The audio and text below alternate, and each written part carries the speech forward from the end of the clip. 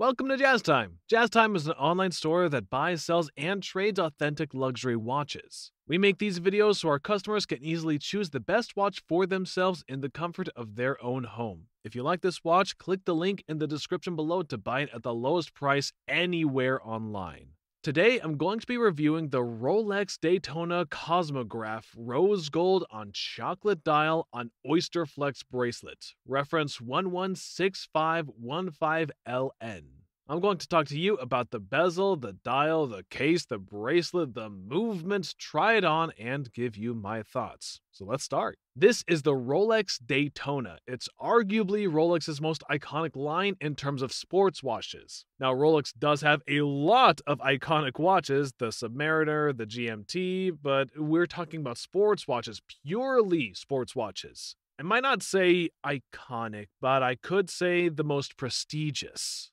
I could definitely say the most expensive because the Daytona of all the sports line that Rolex makes is the most expensive. In fact, they made one that was around $100,000 or more, and that one was the Platinum Daytona. There's no other sports watch that Rolex makes that's going to be in that price range. And of course, Rolex reserves its most precious material, platinum, and its open caseback for the Daytona. So you can call that Rolex has invested heavily into this line, and that's what you end up with, which is the Rolex Daytona. There are a lot of different variations of the Daytona though. There's steel and gold, all gold, and now what you see here is the Oysterflex. Now, the Oysterflex came about, I want to say about 10 or so years ago, something like mid-2015, 2017, something like that. And at that time, having a watch on a rubber strap was not revolutionary because Audemars had been doing that and Patek had done too. But for Rolex, it was revolutionary, and they put their first rubber strap on their most prestigious sports watch, which was the Daytona. And so that's how you have the Oysterflex Daytona, and I'll get into it in a little bit, but let's start with the case right now. The case is a 40mm case, and it's an Oyster case. And what makes it an Oyster case? Well, if you look at the lines on the lugs, it's smooth as opposed to on the Submariner, which has sharp edges. So it has an Oyster case, and the Oyster case on this watch is made of rose gold.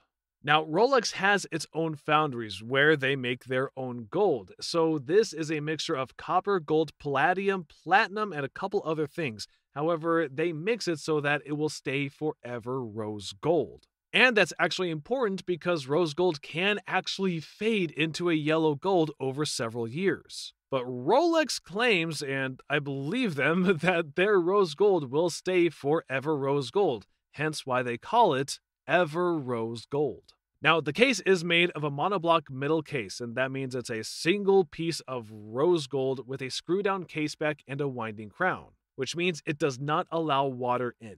So you can take this watch wherever you want to go. Go diving, go surfing, go swimming, do whatever you want to do in the water, and it's going to keep the water out. As long, of course, you keep those pusher screws in and the crown screwed down. So that's the case. Now let me turn it on its side. One good thing actually I noticed about this watch, even though it's a chronograph, which is quite a complicated movement, is that it's not that thick. In fact, it's not any thicker than a Datejust, which makes me wonder why the Datejust is even as thick as it is, around 12mm, and the chronograph is also 12mm. So what's all that space doing on a Datejust? I'm not quite sure. Probably they just want to keep the thickness around 12mm because 12mm is really the most comfortable size if you ask me. Actually, when the watch is too thin, it does feel a bit flimsy. There's almost like there's no substance to it, but when it's too thick, it could be too cumbersome. So I would probably say that it's probably because of the practicality. And Rolex is known for making watches that are very practical. In fact, you could wear them in almost every situation. That's really what they're known for, making watches that people want to wear, myself included. Anyways, so this is a 40mm watch. Now, that's not a huge size. It's not a small size, it's more of a standard size. Some people are saying, hey, I wish the Daytona would be bigger. I don't agree. I think the Daytona having I don't agree. I think Daytona, having a racing heritage, it has to have these smooth lines and be sleek and be thin. You can't have it blocky. Imagine like a car. That's kind of what I see when I see this Daytona. They keep it slim, and I think it looks great as it is. In fact, I love this watch. So that is the case. Now, it has these pushers, which makes it actually look even bigger than that 40mm, which I might add. And these pushers, let me actually also tell you, for whatever reason, Rolex makes it so that you have to screw and unscrew these pushers. I think probably because they don't want you to press it when you're underwater and accidentally flood the movement and destroy the watch, so they make you literally screw it in and out. But it adds some length to the watch and it gives you some bulk. It makes the watch look a bit sporty and also a bit bigger. And I think it looks pretty cool with all these buttons, even though you're not really using them. It's just like a race car with all these buttons and things. Moving on, so let's talk about the bezel. Now, the bezel is a monoblock Chronograph bezel and it has a molded tachymeter scale on it. What does that mean? Basically, it's a ceramic bezel, and the ceramic bezel is all the way around. Now, on the newer version, as of 2023, they released the newer Daytona, and those edges of it are surrounded in gold. In this one, the entire part of that bezel is ceramic.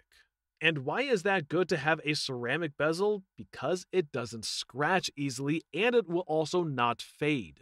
So it will maintain this look forever, which is important, right? I mean, it looks nice. Now let's talk about the dial. The dial here is a chocolate index dial. Now, what is so special about this? Well, first of all, they don't make this dial anymore. So this is a discontinued dial, at least as of 2023. They might bring it back later, but as of 2023, it is discontinued. No more. But you can buy it at jazztime.com. If you want to buy it at the lowest price anywhere online, click the link in the description below and buy it, which is why we make these videos, by the way. We're not just making it for my health. So please, if you are watching this and you are thinking of buying it, don't go anywhere else. Do yourself a favor, save yourself a lot of money, and get yourself an authentic watch. Go to jazztime.com. So the dial is chocolate, and Rolex made the Oysterflex rose gold with several different variations. They made it with sun dust, they made it with meteorites, a white dial, a black dial. They even made it with a baguette, and I don't know why. And they made it pink at one point as well. But this one is a chocolate index. Now, they also made a chocolate Arabic. This is a chocolate index. I happen to think that the chocolate index is better just because you can see it at night. Now look at the hour markers. The hour markers are index markers, and let me shine a light at it. You can actually see the watch at nighttime, which is a very important practical aspect of a watch. Let's say you're wearing the watch at night or for a dinner party or a theater, and it's nighttime. Some of us just don't carry our phones when we go out to socialize. So what do you do when you want to tell the time? Well, you need to have an hour marker that can be seen at night, which is what we have here. That's not what makes it special though, but that's what makes it better than the Arabic one, which you could not see that light. It does not have that luminescence. To me, it is very important to be able to read my watch at night. And I think the chocolate dial really looks fantastic on its own. In fact, yeah, I would have to say this probably looks best paired with that rose gold. When you have that rose gold on a chocolate dial, it really pops. And it makes it look for a fantastic watch, and these black subdials, it just looks really smooth, really good. And I love that they put this in Daytona red. They didn't splash it everywhere, just trying to make it all raced out, but they just put it on the one word of importance, Daytona. And they put it in red. A beautiful touch. I love it. So anyway, that is the dial. Now let's go ahead and talk about the bracelet. Now you might think, what's there to talk about? It is a rubber bracelet. You know what? I have to tell you of all the rubber straps. Now let's compare AP, Audemars Piguet. Their offshore rubber straps are detachable. You can take them off. Or let's talk about Richard Mille, which has vented ones, which are not bad.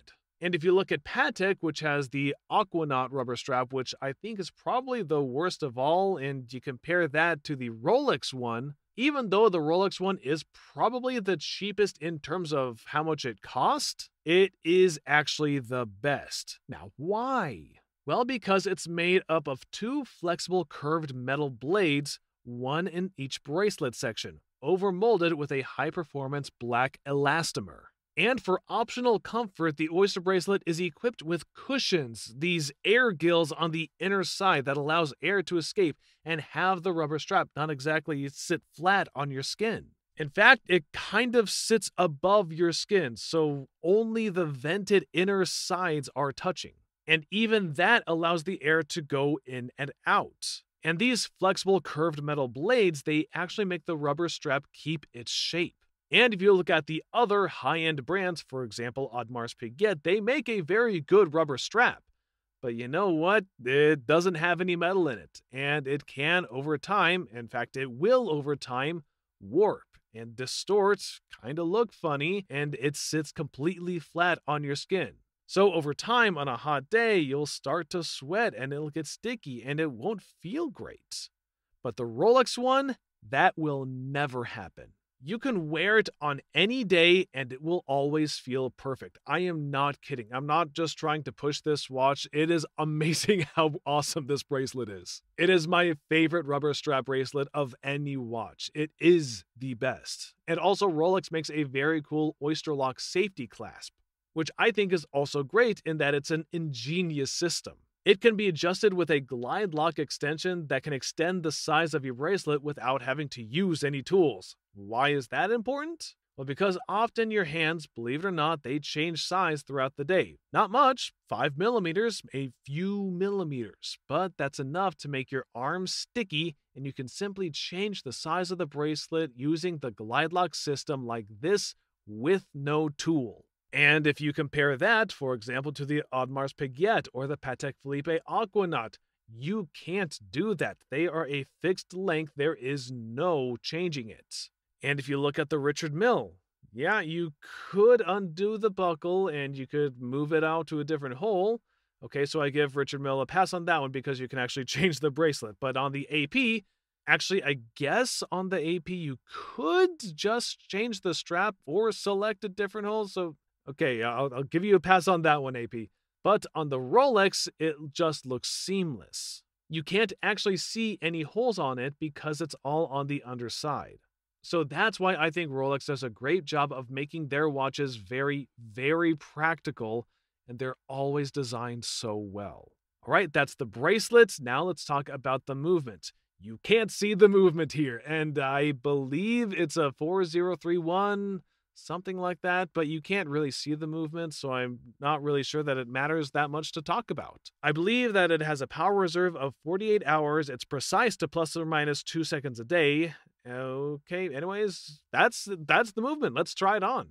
I am 6 feet tall, 200 pounds, and as you see, it does not look too small on me. It does not look too big. It's an absolutely perfect fit. I am a huge fan of the Daytona.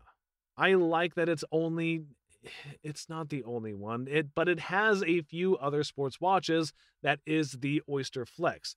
The Yachtmaster 2 is also on the Oysterflex, and so is the Daytona. And I like it better on the rubber strap because it gives it the really sporty look to it. Now, when would you be wearing this? Why would you buy this watch? Well, you would buy it if you want a really baller watch that is not going to look too showy, because it came off with a gold bracelet and it would be very in your face, very flashy, but on a rubber strap, it dulls everything down.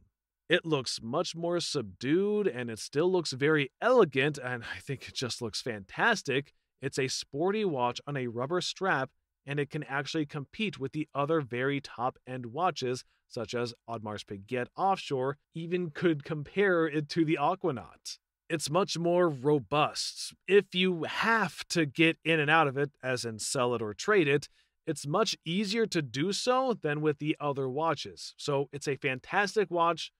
What else can I say? If you want to buy it, go to jazztime.com or click the link in the description below. If you want to find out more about the watch you just saw in the video, you can just click below on Show More to see the full description. Then you can check the link next to model as seen in video, click on it and you will get to the proper page where you can see all the details. If you're watching on a mobile phone, you have to click on the arrow down on the right hand side below the video to see the full description. If you like this video, please give us a thumbs up. If you would like to share this video with your friends, you can use the share button below and share it on any platform you like. If you have questions, constructive feedback, want to tell us about some mistakes or misspeaks, just write a comment below. If you want to see more videos like this, you should subscribe to our channel and visit our channel page where you can find all the videos. And if you're interested in a specific watch brand, you can check out our playlists. If you want to check the price for a watch or want to buy one, remember at jazztime.com you always get a steep discount, so you should check the prices with us. If you want to know the price for a specific watch, just go to Google, type in JazzTime, plus the brand, model and the details you're interested in, and Google will find the right page for you. Thank you for watching.